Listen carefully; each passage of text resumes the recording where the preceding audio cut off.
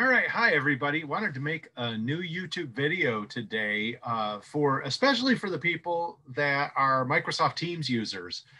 Many of you may have noticed that there's this little thing inside of the channels that you can create on Microsoft Teams called a wiki.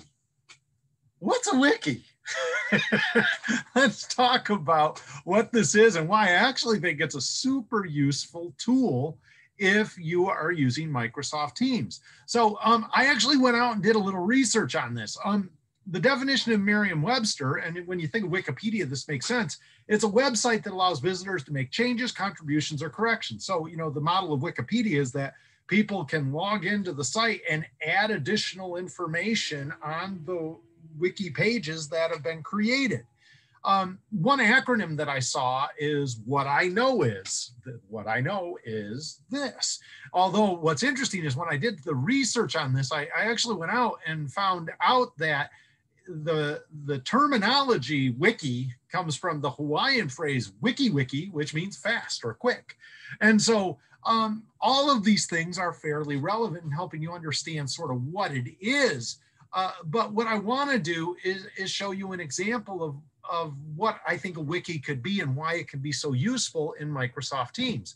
So what I did is I went out to my own Teams account and I built this wiki for my business in general. And basically what I did is I just sort of created this history lesson, and it sort of walked you through pretty much most of the major milestones of my business, starting in 2004, starting my e-newsletter, started writing the book that went Amazon bestseller, started doing international gigs, getting picked up by speakers bureaus, developing new content, building my e-learning channel. Notice the use of pictures and additional content inside of here. You can add stuff into here, talking about the programs, and the fact that hopefully next month I get back on the road to start doing live in-person events because I got the shot in the arm. Yay. That's a wiki. Now, to make it truly a wiki, let me show you something here. So here's my team. Here's one of my channels that I've created. And what I might want to do is add team members. And when I add team members to this particular team, my business team, they would also potentially have the ability to add content that's relevant and appropriate to this wiki for this channel in my teams. And the beauty of that is what that means is, let's say you've got a work group, 5, 6, 7 people.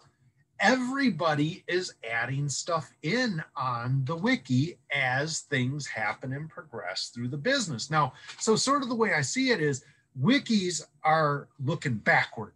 Whereas your project management tools, I'm going to be doing a video on that for Teams users here shortly, are looking forward. And most of us are spending our time always looking forward. We're not thinking about what we've already passed by. And where I see the benefit of the wiki is that, some of the things that it can do, I'd say there's 3 key things that you can think about with this tool. One, for onboarding, it is genius. If you're bringing somebody new onto the team and you've been keeping records in something like a wiki on all of your major projects, all of your major initiatives, all of your major products or services, activities, events, all of your key clients, when you bring somebody on, they're not going to have to recreate the wheel, so to speak, just to learn what's going on with this company. Could be really useful if you ever have an unexpected departure. Somebody surprises you and gives you a very short notice and leaves. You don't have time to keep them on to train their replacement. Well, if you've been maintaining your wikis, at least you've got that information so that you can get people up to speed much more quickly. So this sort of relates to point number 2, which is capturing the institutional knowledge. So many companies make a big fall down here where what happens is they have people working on stuff and then that critical person leaves and you got to start over because you don't have their notes or their records. It's not well assembled. And what you could do with the wiki, one of the things that I would probably suggest is if you're doing project management, event management, activity management, client management, build wikis that list key milestones, what got done, when it got done, how long it took, who worked on it, etc. So that way you've got all of this information. Of course, that leads into step number 3.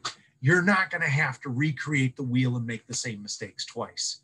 Hopefully, by having this, as you get moving through time in your business and your process, having these wikis will allow you to be able to do these things better, more efficient, more professional, because over time, you're going to be able to have these reference sources to allow you to build things better, do it better, execute it better the next time. You know, one of the things that you could put in here are watch outs. You know, the first time you do something, you don't know what's going to happen a lot of the time, and you'll have things not expected occur. Well, you could put the not expected things in the wiki. Now they should be expected. You know, we thought this would take 2 weeks. It took us 6. You know, I mean, that's the kind of thing that you can build in. So when you're building future plans moving forward, the wiki can really help with allowing you to do that. So these are just a few of my ideas. I think this thing could be super useful for a lot of organizations.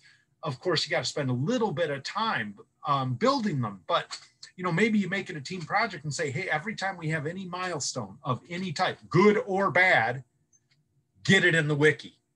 And by doing that, that will allow you to really take advantage of that institutional knowledge. So I hope that you found this helpful. Once again, my name is Randy Dean. I'll put myself right down here over my photo. If you'd like to learn more about me and my programs, including my full-length online programs, go ahead and check out my website, randalldean.com. Maybe click on the e-learning tab to learn more about what's out there recorded.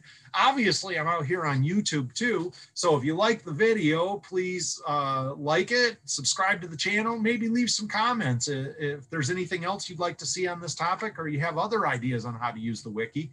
And if you'd like to get, you know, a whole set of bonus productivity PDFs on topics like Outlook usage, email usage, Google and Gmail usage, smartphones and tablets, reducing your general level of distraction and gaining focus, hey, send me an email, randy@randalldean.com, put YouTube PDF in the subject line, and I'll send you a whole bunch of stuff for you to go through.